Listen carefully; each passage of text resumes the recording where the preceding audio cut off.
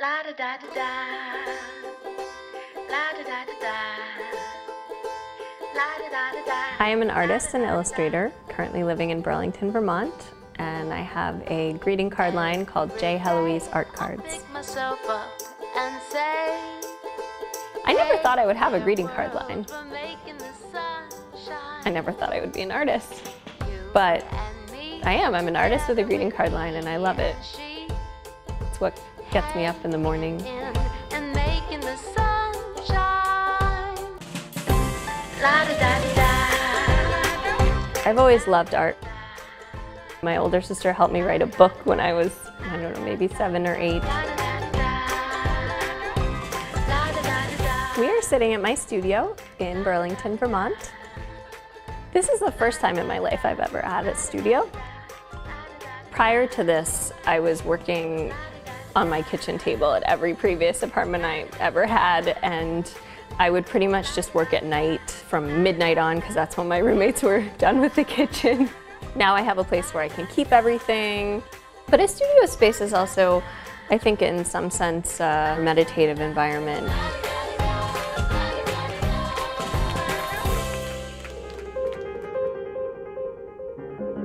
After I graduated college, I spent a year teaching English in the south of France. While I was living in the south of France, I had a conversation with my grandma on the phone, and my grandma kept asking me about grad school. When are you going to grad school? And at the time I'd been doing a lot of sketching, I'd been taking an art class there, and I remember I asked her, Grandma, do you think it would be okay? Would it be okay with you if I went to art school? Because I've been thinking about that. And she said, you know, you've always been good at art. I think it'll be okay. And so I decided to go to design school not long after that.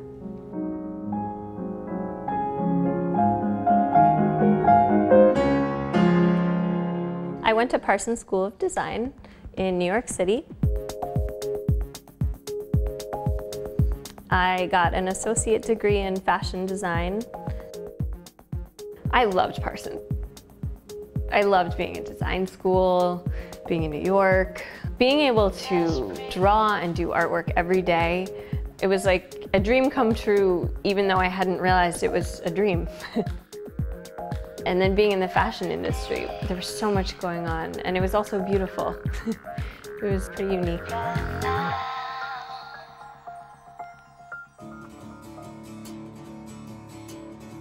Since I've moved to Vermont, I have gotten experience in a variety of different art forms. I've started teaching a fashion drawing class, and I've also done the farmers markets. So in showing my art at the farmers markets, that's where the idea for the greeting cards came out of. Right now, I have 18 styles of greeting cards. I started with just 6 styles, and now we have 18. I also found a local supplier in Vermont to print the cards, and they're packaged in eco-friendly plastic.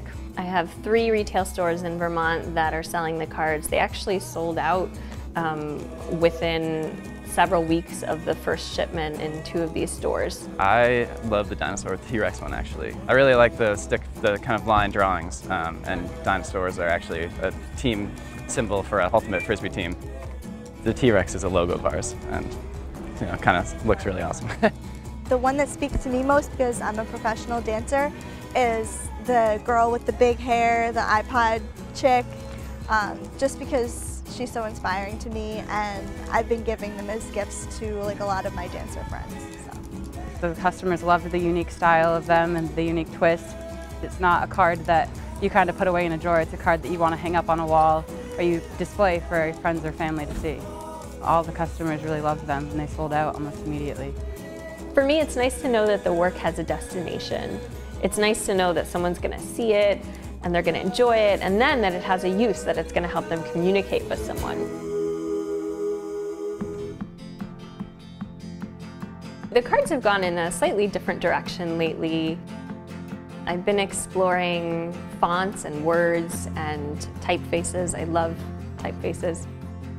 We have everything from how happy birthday, to thanks, to hello. And then there's also a new card that just says happy on it that I'm really excited about because it's really versatile and it's fun. You can use it to say happy anniversary or, you know, happy first day on your new job, or you can just send someone a happy. Hey, I wanted to send you a happy. Oh, what a plain dream I have found me in. My long-term goal is to have nationwide distribution for j.Heloise art cards, but in the meantime, I'm hoping to sell 200 cards in 200 days. In order to do that, I'm going to need support in several major areas.